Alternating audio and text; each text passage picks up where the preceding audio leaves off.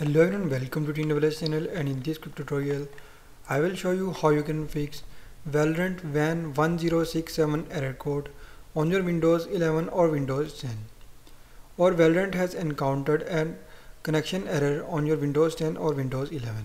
So before you start the video, don't forget to subscribe and also press the bell icon if you are first time on WS Solution channel. So let's start a video.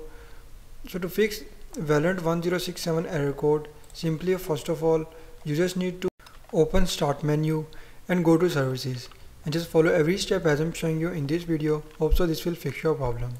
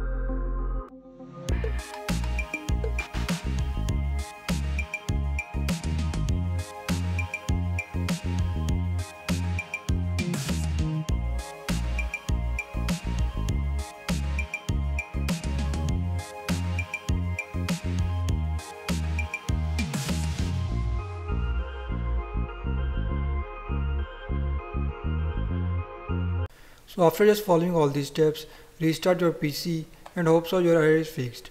And also don't forget to subscribe and like the video. Thank you for watching.